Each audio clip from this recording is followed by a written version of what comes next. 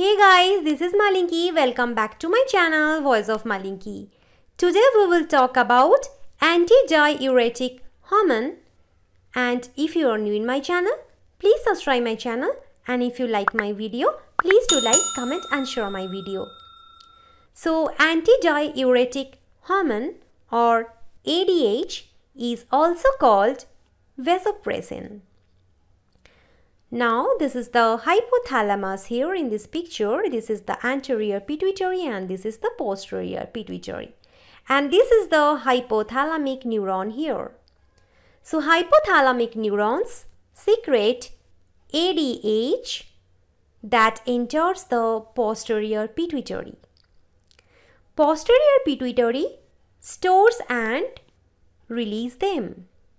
So I have already made a lecture regarding hypothalamic control of the posterior pituitary. If you didn't go through that lecture, I would highly recommend you to have a look on that lecture. Link is provided in the description box. Function. So ADH has two main functions in our body. First, it conserves body water by decreasing urine volume. Second, it raises blood pressure.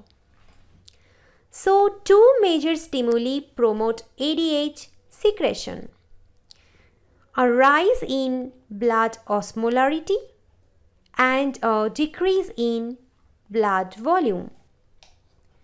So, high blood osmolarity means the number of solute particles is more or high in blood.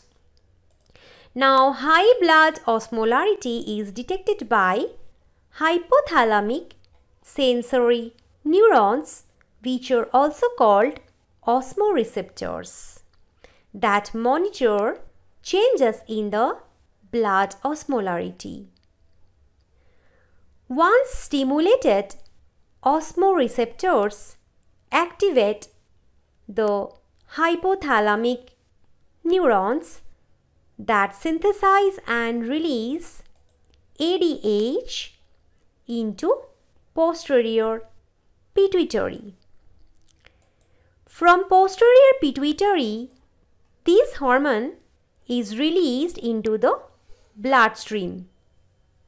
Blood carries ADH to the kidneys.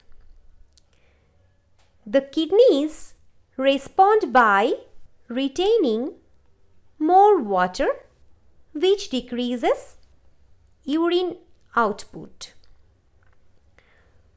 One more stimulus of ADH secretion is decrease in blood volume. Decreased blood volume is detected by volume receptors in the atrium of the heart. Once stimulated, atrial volume receptors activate the hypothalamic neurons that synthesize and release ADH into the posterior pituitary.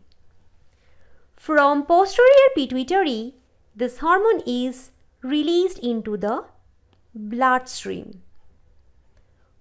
Blood carries ADH to the smooth muscle in blood vessel walls.